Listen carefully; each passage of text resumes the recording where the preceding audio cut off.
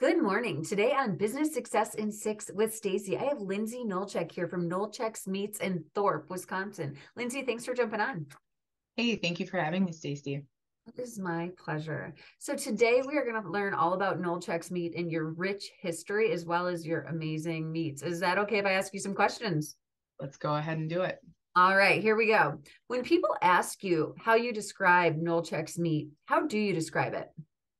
So the black and white of it is that my family has been crafting award-winning ham, bacon, and sausage products for 71 years using recipes that were developed and acquired by my grandfather back in the early stages of our business.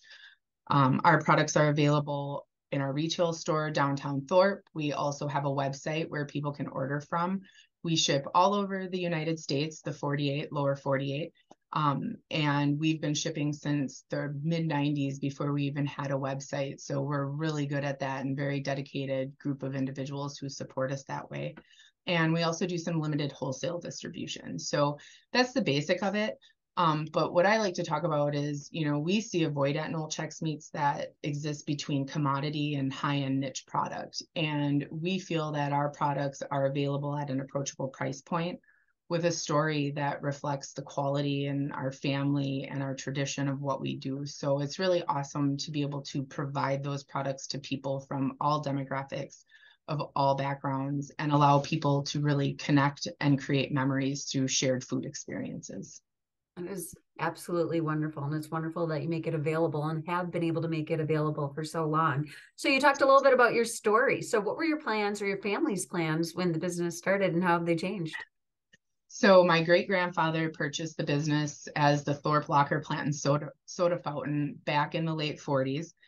His intent was to take it and flip it and make a profit on it. And then my grandfather decided to return to the business in 52 and started making the recipes and developing different sort of recipes for our products. And my father and my uncle purchased the business from their parents in 93. And then I came back in 2014, so it'll be 9 years this April.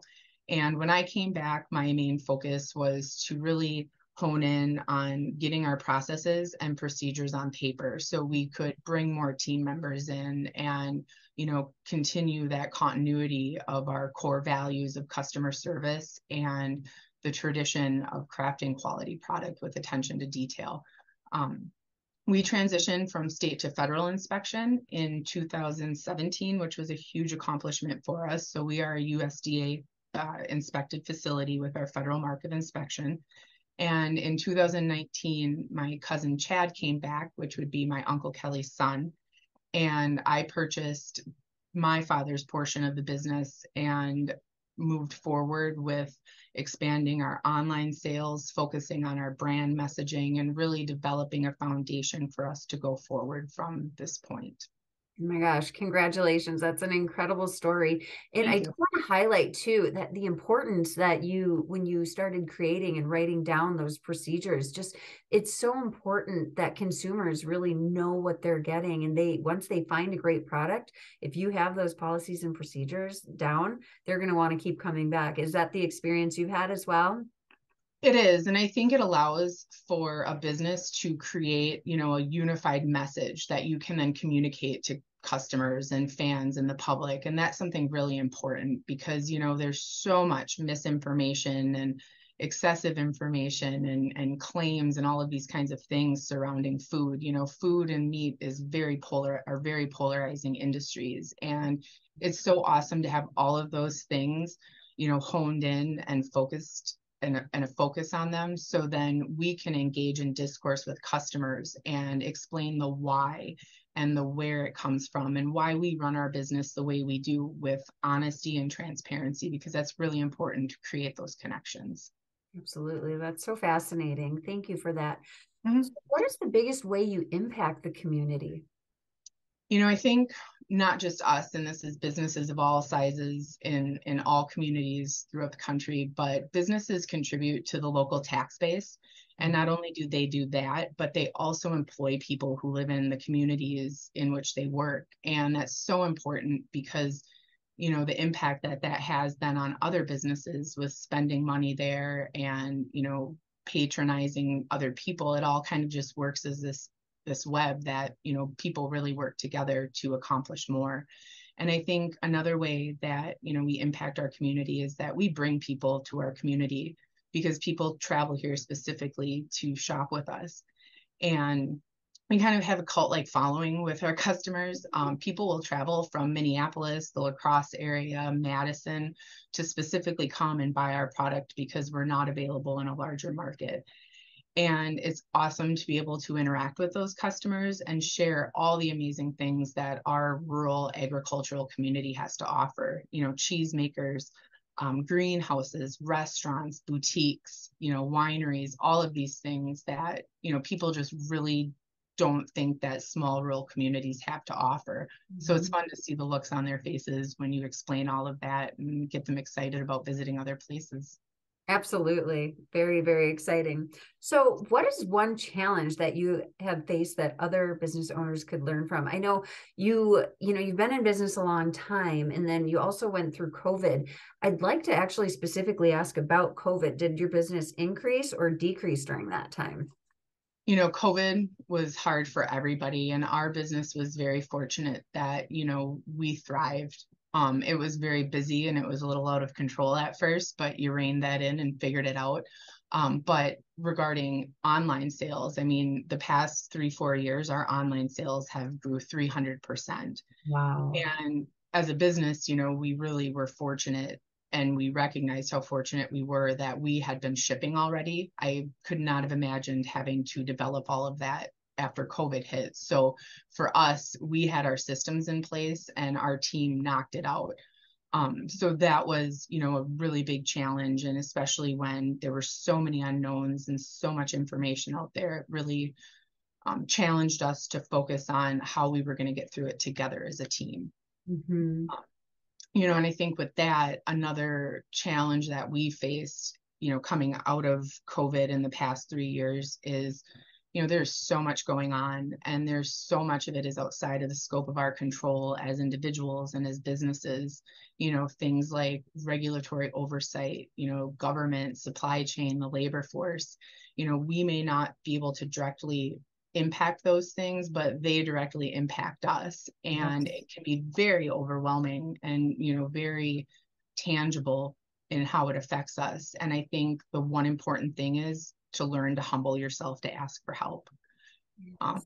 It is so hard to do that sometimes as business owners, but you can't be an expert at everything. And I realized that early on, but even more so in the past few years. And we've been so fortunate to surround ourselves with people that not only believe in us as a business, but as individuals. So it's really awesome. And I think that's one thing, is humble yourself to ask for help. That is such excellent advice. And that, I mean, inside business and outside of business, right? We have other people around us for a reason. Oh, amen. Hands down. I think the personal side of it too, you know, finding those people that challenge you and are there for you and want you to do the best. It just, relationships, hands down, are so important. Thank you for sharing that. Mm-hmm. So what does the future look like for Nolechek Meats? Do you have an exit plan? I'm too young for an exit plan. No. You know, as we've gone through the past few years, we've really realized that we're at a crossroads in our business. Mm-hmm. You know, as we look forward to the next 3 to 5 years and how we want to take our brand, and our vision is really to become a regional destination and a regional brand by building on our existing following, and, you know, being able to bring people to our community and create something that highlights our agricultural, you know, history and the legacy of what we're doing here. I think that's really important, you know, and I think despite all the unknowns, you know, now more than ever, that our strengths and ability to pivot and adapt, along with the perseverance and dedication, is going to get us through whatever comes in the next 3 to 5 years. So we're looking forward to that. That is very exciting. I'm looking forward to it too, because it sounds tasty. Thank you.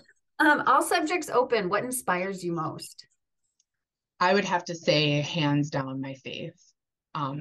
it's such an integral part of everything that I approach, not just as a business, but personally, you know, having my faith and trusting that I'm using my time and talents that I've been blessed with to the best of my abilities to become the best version of myself. So I can take that and, you know, build that not just in my professional life, but as well as personally. And I think that transitions into being inspired by the people. And it goes back to that, you know, I know such amazing human beings that have persevered and come out on top and are just so amazing in what they do. And it's so humbling to know people like that to inspire you.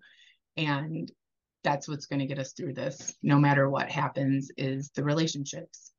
Absolutely. Yeah. And you inspiring them in the process of them inspiring you. I can tell that. So if somebody wants to get in touch with you, get some Nolechek's meats, what is the best way for them to do that? You can always stop at our retail store downtown Thorpe, Wisconsin. And we also have a wide variety of our products available at our website, nolechekmeats.com. We are on Instagram and we are on Facebook. So that's the way you can find us. Awesome. Thank you so much for your time today. Good luck with 2023 and the next 3 to 5 business years. Thank you, Stacie. Appreciate it. Take care. It's my pleasure, Lindsay. Bye. Bye.